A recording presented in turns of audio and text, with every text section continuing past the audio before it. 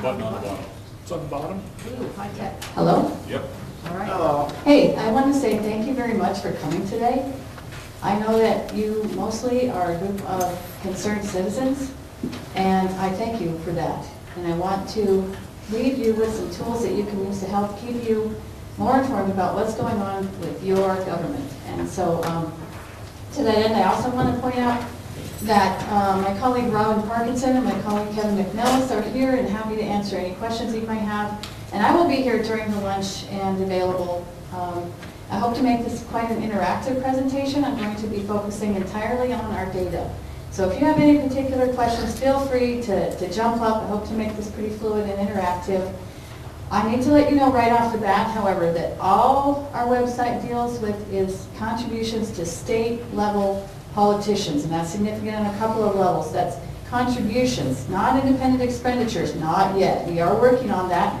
As you all know, independent expenditures can be a really big deal. That's outside money coming in and making statements on the airwaves about political contests. We are working on that, but we don't have that quite yet. Second piece of that is it's statewide. So if you want to know about John Tester, take a look at your packet. In your packet, I have a list of additional resources. One of those is opensecrets.org, and that's how you can track the money going into national politicians. Max Baucus, John Tester, Denny Rehberg, Obama, Barack Obama. All of those are going to be on opensecrets.org. So we have a ton of tools on our site. And let me tell you a little bit about what we do first of all. Is we have a team of people who do nothing all day but interface with state disclosure agencies to get the data, to put it on our website, to make it available to you. Now, let me talk a little bit about Montana Commission of Political Practices for a minute. They are a very small organization, and people file their reports. They have their reports available in PDF format pretty quick. I'm interested right now, for example, in the school board race, very interested in that race. I wanted to go and look at their reports. They were filed on Thursday, they were due on Thursday, excuse me. They were posted on Friday, which I think is a great thing. However, they're all on PDF. How searchable are PDF? They're not very searchable. So what I had to do to find out who's financing these school board candidates was download all of those PDFs and look physically, one by one. You kind of think, oh, I know her, she's a school board member. Oh, Glacier Pack, oh, you know. So I'm anecdotally running through it in my mind. I'm getting a sense, but it's taking a long time. And I don't have absolute numbers. What we do on our site is we take those state-level contribution reports, we put them in the computer, we give it to you. You can slice it, dice it, and mash it any way that you want to pretty quickly. And if that's not enough, you can also download it. So we're making it available in ways that have not been possible before. And we're very, very proud of that. So without further ado, well, I should tell you also, we should brag on ourselves a little bit, get a little credibility. Our data is cited around the nation. We have a list also in the packet of organizations, news organizations that have used our data.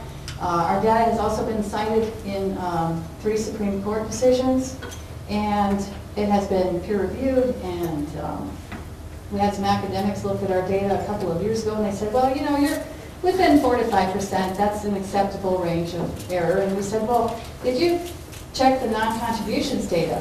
Well, what's that? Well, that's interest, and that's refunds and stuff like that. We don't count that as contributions. They say, oh, well, you're within 1 to 2% then. So we're really, really proud of that. So I'm bragging, but I also want to let you know that you can rely on our data. We are also nonpartisan. We try very hard to be that. I have personally been accused by different people of being on both sides of the fence, and I'm proud of that too. So, without further ado, let me jump into our data. Now, here's something that I struggle with. I can not often remember what district I'm in. I mean, really. That's a bad confession to make in a group like this, but I can't always remember. But a lot of people, especially if they're just getting started with political activism, political awareness, they might not know this. So we have this lovely little tool. I'm on our homepage, by the way, which is easy to remember, followthemoney.org. We also have some keychains on the back with our website on it. So right off the bat, you can go right here to My District tool. Just click on that. And the address of the Colonial Inn, let's, just for fun, I believe it's 2301 Colonial Avenue. Drive, thank you. You have to have the name of your city and state, or else it'll say, sorry, I can't map it. So let's see where we are.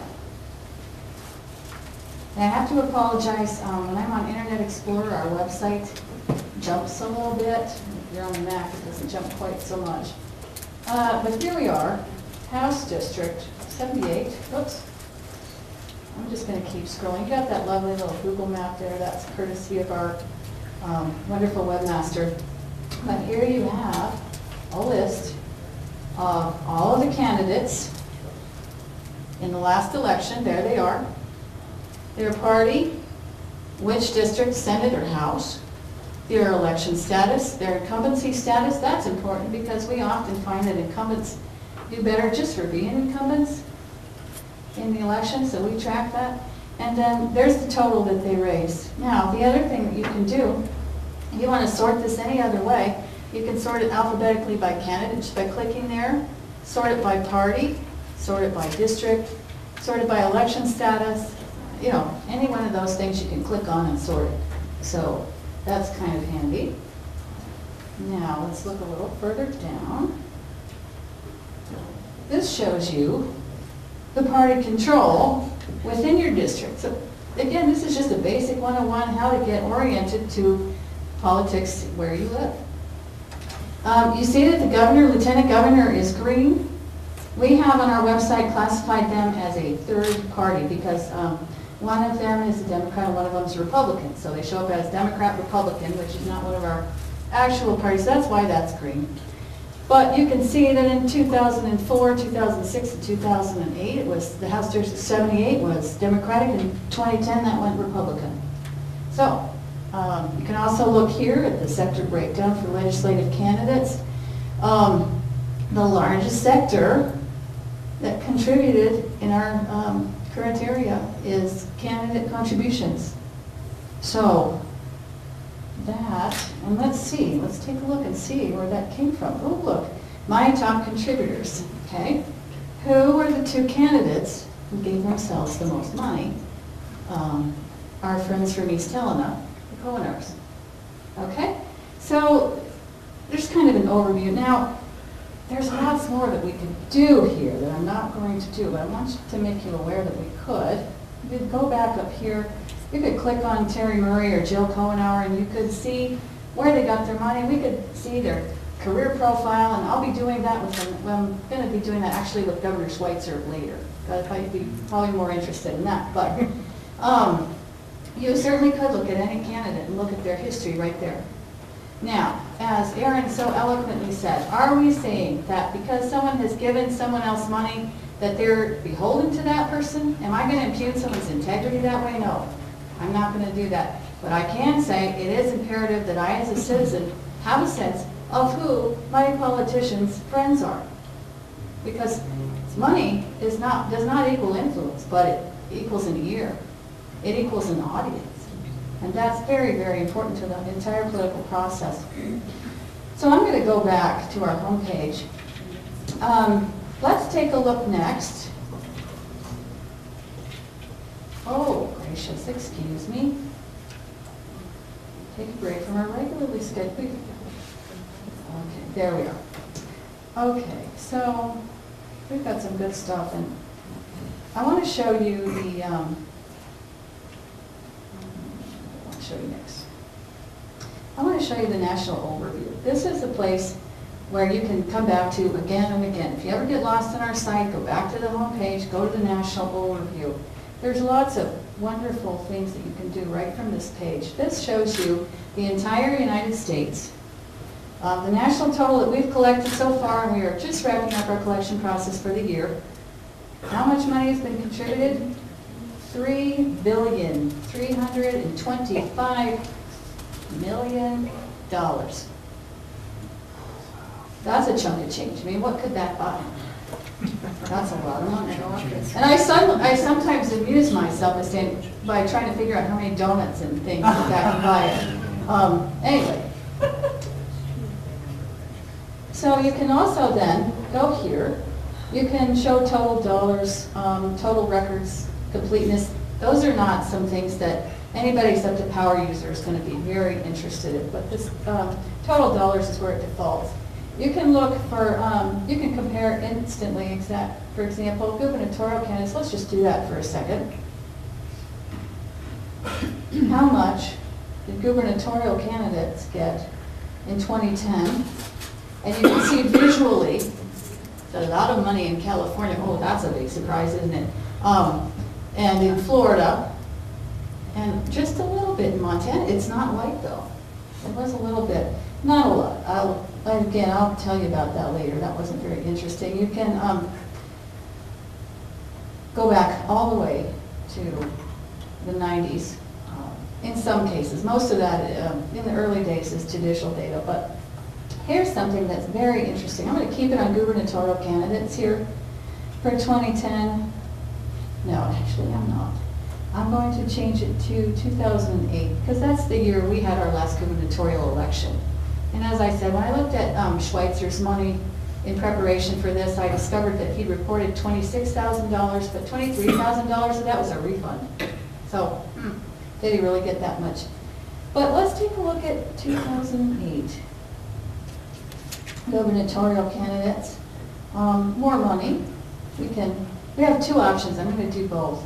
I moused over and it shows me the breakdown of contributions for this office in Montana 2008. It shows me the total raised, how much came from a Democrat, that was the primary candidate, because again, Schweitzer and Bollinger show up as third party. $1.8 million for them.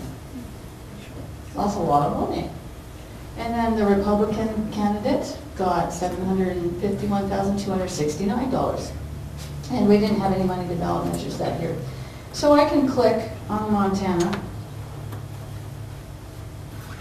This takes me to the state overview page for this year. If I don't want this year, I can scroll here and I can go to the time machine and I can pick another state and another year. But I do want this year. And I want to look at these governor candidates that was returned for just clicking from where I was. And I'm going to look at current governor. Any minute now, I'm going to be looking at it. There we go. Okay. So this shows me 2008. This shows me the total raised is 1.8. These are all the records. You want to see all the records? You can download those if you wish. You have to sign in, might follow the money. We don't save your data.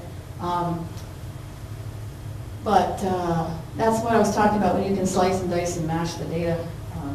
But you can also go here. Let's go down a little bit and look again. Who are their top contributors? Not a lot of interest here because in Montana we have low contribution limits. You go to some place like Illinois that has no contribution limits, you'll see top contributors giving hundreds of thousands of dollars. Not here. You get a lot of individuals giving here. Montana Democratic Party, 20,000. That's not a big surprise to anybody. But here's where it gets a little more telling. You look at our top 15 industries. This is automatically generated. You don't have to do anything to get this. Just what I did, just click. Retired people who list their occupation as retired are the top. Lawyers and lobbyists is the next largest industry that gives $265,008. Securities and investment, $78,405. Civil servants, public officials, who, now these are our incumbent, this is our incumbent governor. Let's take a look at our civil servants, public officials who are giving. Let's see, Dan Bucks, he's the head of the revenue department. Ann Brodsky, I forget where she works, but she's a member of the executive branch. Evan Barrett, our bad. We, as the data comes in, we take it as the candidate gives it to us. So they may have misspelled the person's name wrong, but I can see that. And when we have smaller dollar amount records, we sometimes miss things. And so actually we could add $500 to Dan Box, it looks like. Anyway, so there you have that. You can take a look and see. Because we're a small state, we know a lot of these people, don't we? We've heard of Bob Schleicher, and we've heard of Dave Hunter, and we've heard of Janet Harper. So we kind of have a sense. Okay, so these are the friends of our governor. Any questions about candidate contributions before I go and start taking a look at ballot measures? Or I also want to show you the legislative committee analysis tool. Do you have a question, Aaron? Well, can you search by donor specifically too? Oh yes, absolutely. You can search by contributor. Let me show you that. Okay, great. And that's where our data really becomes magic, in my opinion. Is you can look at which contributors are giving across candidates, across committees, across states, across years. You can look at patterns. It really becomes powerful when you start to look at that. And how many, just before you go on, Yes. you know, you've got the Dutch Flats guy there. Could you scroll down again? Oh, certainly. So a lot of these must be duplicate? Yeah, 'cause if you go down a little lower. These all represent individual contributions. Okay, but Richard H. Conlon and Richard H. Conlon Mhm. from Norco, those are Those two are separate. two separate contributions Okay. that were given. All Yeah. right. So if you click into those, it'll give you a timeline or something? Well, you know, let's take, yeah, we have a timeline to Tell you- it, which is tell you awesome what it- too. Okay. You were talking about the timing of contributions to Tester earlier. We had done a report concerning the timing of contributions to a public official in Iowa that gained some attention lately. Oh, there's the total then, okay. Yep, so this is his total given to date. He's from Norco, California. He works for a government agency there. We don't give any more identifying information than that. In some states, we will also get address data. We don't share that information. So who does he give to? Third party. Governor. Well, in Montana, we're guessing probably that's the governor. So that's who he gives to. And Four he gives- times 4 times, looks like it here. Yeah, 4 records. in the dates? Oh, let's see. Let's find the dates. Oh, See records. Oh, yep, you're way ahead of me there, Aaron. See records. because that individual is Yes, key, think about it. because oftentimes you'll get people say, oh, I'm just an independent or something, then you Google their name and you And come you to find this and you're that- like, oh, but yet you've given money to this guy for. Yeah, but someone may very well consider themselves to be independent and brand themselves independent and not participate in any party whatsoever, but find that they give consistently to candidates who fly under one flag or the other. So, oh, so there you are. Date unknown. Huh. That's very interesting. Will you? Maybe it just wasn't Everything. recorded, they take the time. We to- got some new data in recently, and that may have that. We also have had, we're migrating to a new system, so this may be, this unknown is not an option in our system. So we found a glitch. Yeah, thanks. Because sometimes, you know, it's just like Aaron says, sometimes there may be an interest in the timing of the contribution back to the, you know. It would what- help this what- end of the room to understand what's going on here if you raise your voice without the mic. All right. My apologies. Do we have another mic that we could pass around maybe? Oh, wait, yes, we do. Okay. There you are. Okay, let me show you the timeline tool. How am I doing for time, by the way? 11:02. I'm over time. No, Keep going. I can- Get to 11:50, you got. I'm at 11:15? Hot dog, okay. So, I'm gonna show you some ballot measure stuff, but I'm gonna, if I have time for nothing else, I must show you my very favorite tool, which is a Legislative Committee Access Tool, or LCAT, because we like acronyms. All right. Now, I understand that at least one person in the room is interested in public pensions. This is a tool that explores the intersection between committee assignments and political contributions. So what we have done is we have partnered with Project Vote Smart out of Phillipsburg, and they're a wonderful organization, and they provide us the committee data. And I'm going to go to Montana.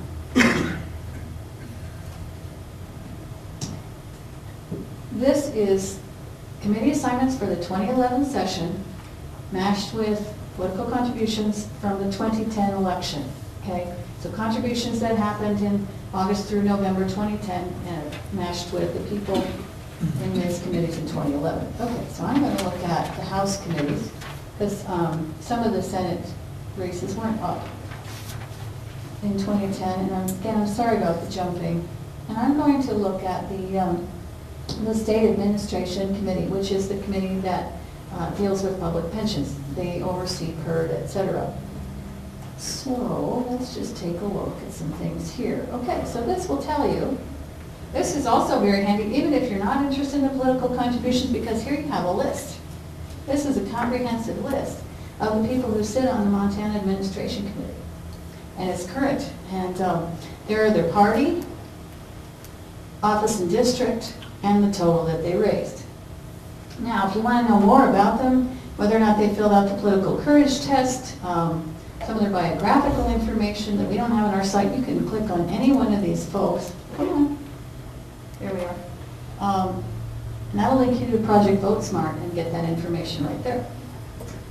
So let's just pick somebody at random. Let's pick the chair since they're kind of there. Let's just click on them and look at a distribution.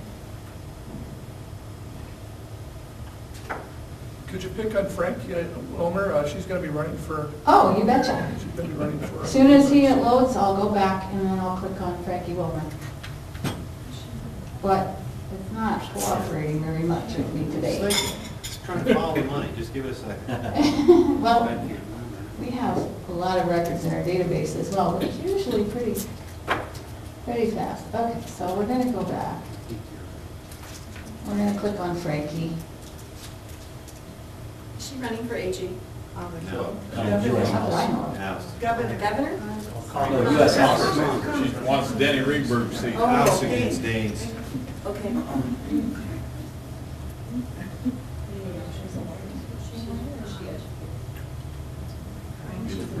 About how many inquiries do you get a day? Do you know how many people are accessing your site per? We had, do you remember? We had a presentation by our communications department 2 weeks ago that told us that answer to that very question. And it's over 10,000, but I can't tell you more than that in a month. We had expected, we usually see that, 12,000, 13,000 over when the elections are going on. But what we've seen lately is there's a continuing trend, even into this year. Usually our numbers kind of slope off, but they haven't been. And I could get that information, and I could email you back with that. I think we set a new record in March. I think we had 50,000 viewers. Oh. In March. Was that unique IPs, do you remember? Huh? Do you remember if that was unique IPs or hits? I think that was just general. Just hits? Okay. There's a difference between, like somebody from my house could hit our site 10 times. So we count 10 hits, but then we would only count one unique IP address, if that makes sense. So people can kind of follow what we're talking about. All right, so here we have Frankie Wilmer. She won in the last election. She was incumbent. She sits on the Education, Fishy Parks, and State Administration Committees. Well, that's what, yeah, Fishy Parks, that's what, anyway. And Public Health and Human Services, before they changed their name again, we used to call DOOFUS. But I didn't say, oh shoot, oh darn it. Okay. All right, then moving on. Oh, yes, that's right, moving on, thank you very much. Okay, so these are her top contributors, but again in Montana, top contributors, they'll show you who their friends are. There's some, you can see some union money there. But let's take a look at the aggregated data. Top 15 industries, retired, that's not too common, that's not too uncommon in Montana. Lawyers and lobbyists, 785, education, 610, livestock, public sector, unions, health professionals. So this gives you quite a good broad overview of who is supporting her. And again, if you want names or dates or any of that stuff, you simply have to drill that in the data and you can download it. And I had said you can download it about 3 times. Now let me show you how you exactly do that. Right here you see My Follow the Money. All you have to do is sign in and tell it you're not a computer by giving it that weird, typing in the weird text, and you can have an account with us within a very short period of time and download the data. Let's see. So I have about 2 more minutes. I could show you some ballot measures, but I'm going to take some questions instead. Yes?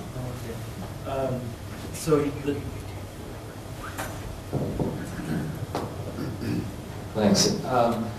So you're just getting data from the Commissioner of Political practices. Practices, and you're getting it, and the data you're getting is just PDFs and Yes, Word files? And then we hire people to type it in, and then we independently audit it, and then we post it on our website.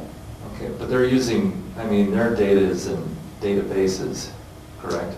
The Montana Commission of Political Practices. Yes. Not always. They are migrating to a new system, and they are also inputting some of the data that their candidates give on paper files instead of posting on PDFs, but that process is ongoing.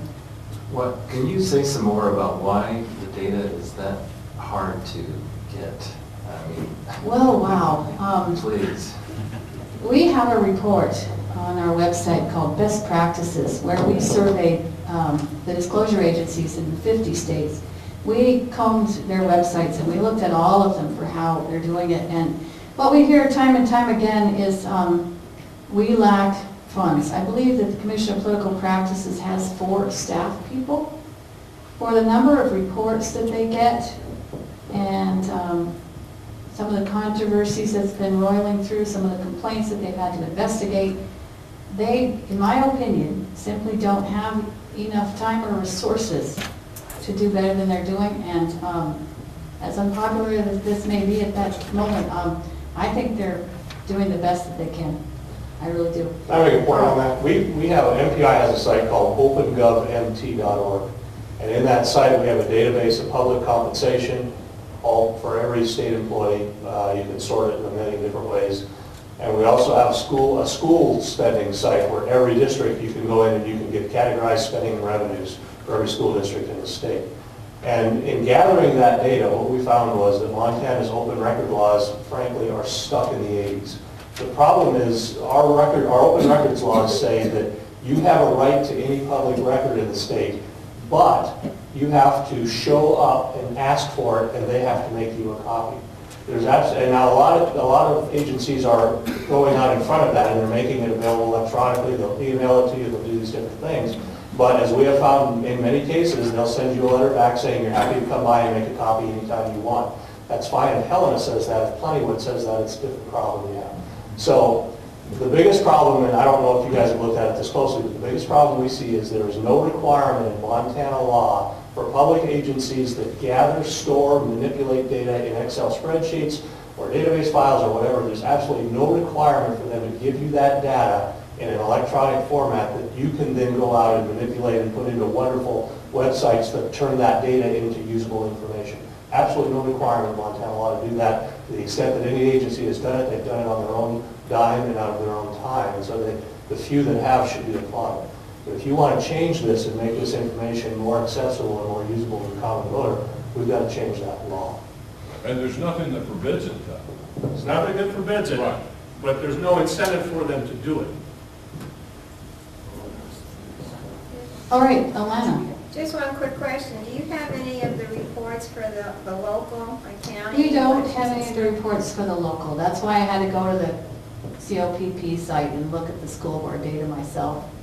Yeah, I wish we did, but we focus on the state level candidates. So, one last question. Don't shoot me for asking this, but how are you funded? Oh, well, in our packet, there is a list of some of our major funders. We are funded by foundations. We don't get government money. Some individuals give us money. Right there. I'm serious. Well, thank That's you. worth Thank you. Right. Well, you know, how can we take money from the agencies that we are purporting to be watchdogs of? Right. Right, so, for that, we don't take money from parties. We try to keep it very, very, very, very clean. Although I'm sure that if you examined our list of funders, you could find somebody on one side or the other or who you perceive. But there it is, so it's all very public. Also, our 990 is posted to our website. So you can get information about us. We try to be really transparent. I mean, we're advocating transparency, right? So, oh, and one last thing I wanted to address is the Sunlight Foundation is one of our funders, but they're also a really wonderful site for federal data. If you're interested in an aggregation of all kinds of information on the federal government, besides campaign contributions, I would definitely check out the foundation, Sunlight Foundation, online. I think it's sunlightfoundation.org, it might be that simple. All right, so again, I'll be here at lunch. Robin and Kevin will be happy to help as well, and I thank you for your time and attention.